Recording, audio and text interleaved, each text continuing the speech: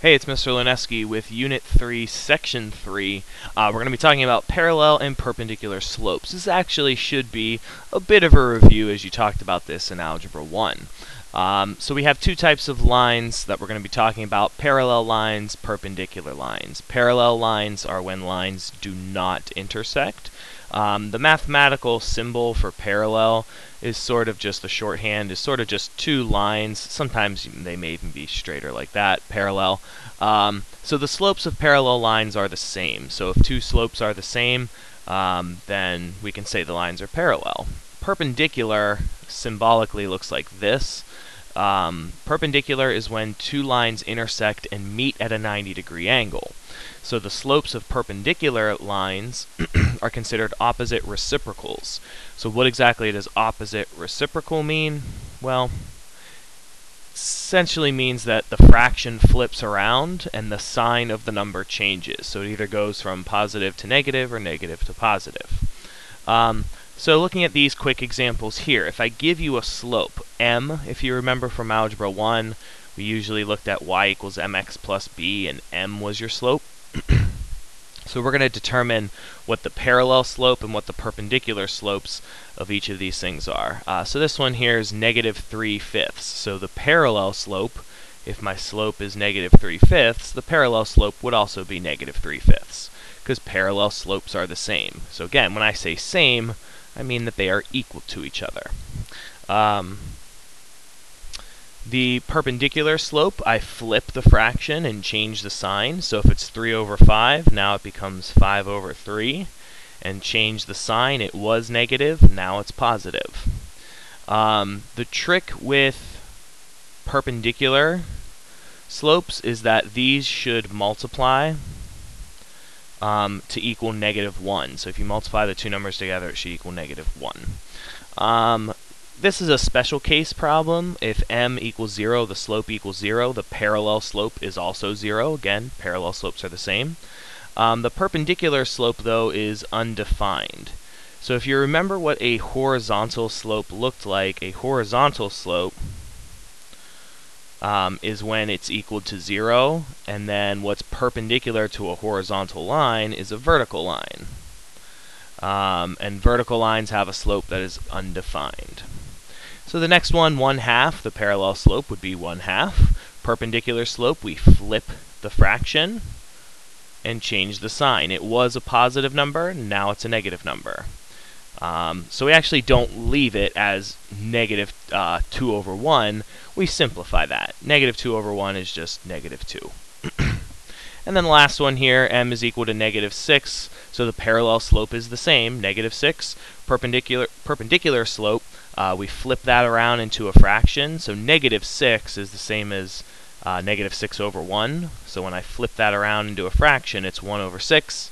Change the sign, now it's positive. Next problems are a little bit more involved.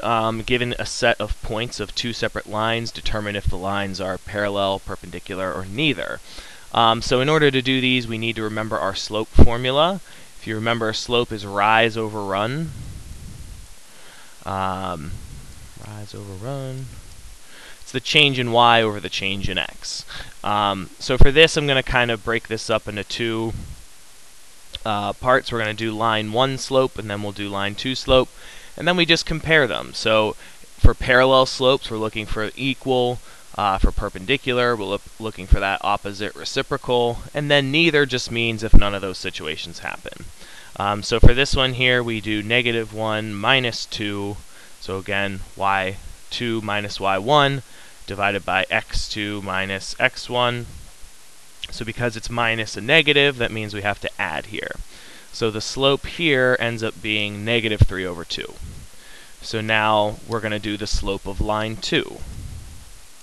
So line 2, I would do 3 minus -1. Whoops, that's a plus. And then 2 minus -4, which gives me 4/6. Now, seemingly, these look like very different numbers, but anytime you have a fraction, you should always put it in its simplest form. 4/6 as a simplified fraction, each of those is divisible by 2. Is 2/3. And so now if I compare 2/3 and -3/2, those are opposite reciprocals, and so therefore I can say that these lines are perpendicular. And so we're just going to kind of go through and check these other ones out. Whoops, don't mean to do that. So for the next one, line 1 is -3 minus 2 divided by 4 minus 1, which simplifies to -5 over 3. And then line 2 is -2 minus 3 divided by -1 minus -4, which is plus 4, which is also -5 over 3. So since these things are the same, -5 over 3, -5 over 3, I would say that these lines are parallel. And then our last one here, doing line 1. Line 1 is 2 minus -5 divided by 6 minus 9, so that gives me 7 over -3. And then line 2 here, we have 1 minus -2, which is 1 plus 2, divided by 4 minus 11. So, these look like they might be opposite reciprocals. The fractions are flipped around, 7 over -3, 3 over -7. But realistically, what you need to remember is that this negative can kind of go anywhere. That -3 over 7 is the same here as -3 over 7, and it's also the same as 3 over -7. So the negative, where it is, doesn't really matter. So these are not opposite reciprocals, they are just reciprocals. So this is actually the situation where we would say it's neither. Alright, two more quick little problems here. So the first problem is line M passes through -2, 4 and -5, 1. And so I kind of wrote down a step-by-step process on how to do these, so feel free to write that in your notes. Step 1 says to plot the point and draw the first line. So we're going to plot these 2 points and draw line M. So -2, 1, 2, 3, 4. And then -5, 1, 2, 3, 4, 5. Positive 1. Okay, so then let me get my line tool here.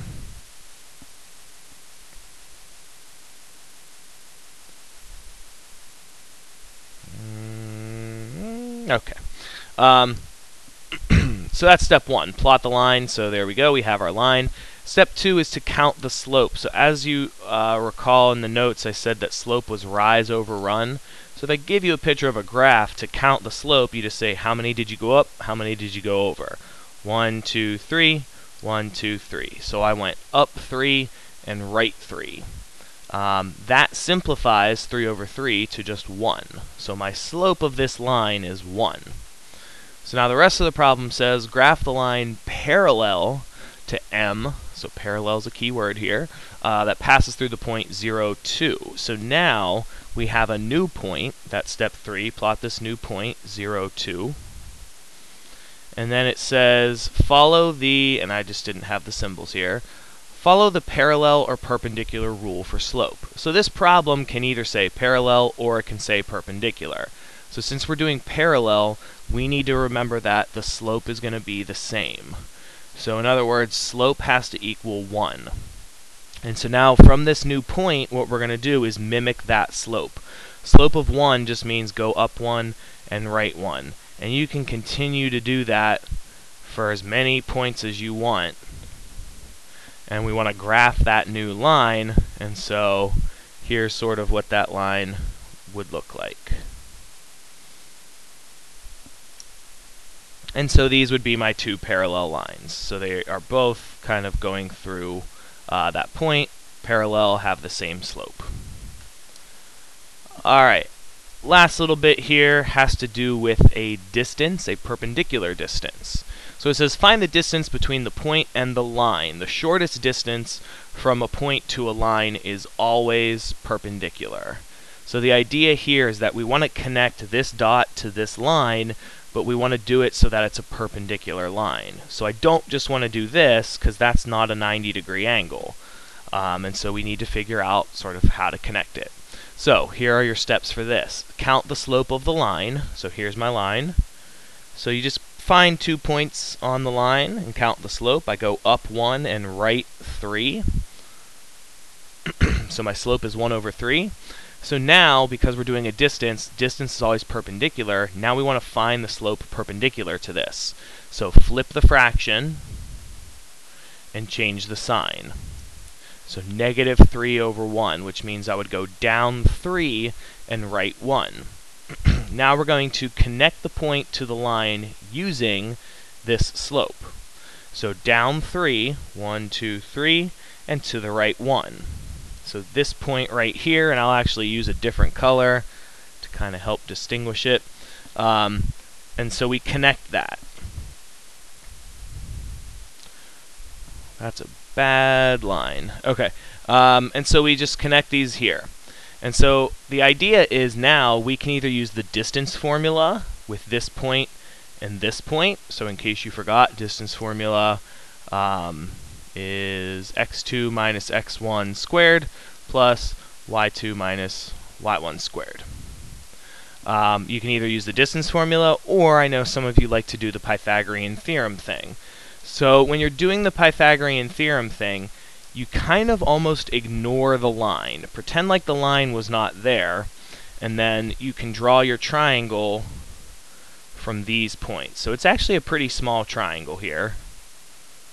And then remember, you count the horizontal distance, 1, count the vertical distance, 1, 2, 3, and then we can do Pythagorean theorem. So I'll do the Pythagorean theorem, and we're solving for x. So that would be 1 squared plus 3 squared equals x squared. So when I simplify that, that's 9, that's 1, that's 10. And so to solve for x, we square root each side, and we get that x, or the distance there, is about 3.2. Alright, that is your notes on parallel perpendicular slope. So as a reminder, parallel slope is the same, perpendicular slope, slopes are opposite reciprocals. I know it, and now you know it. Thank you for watching.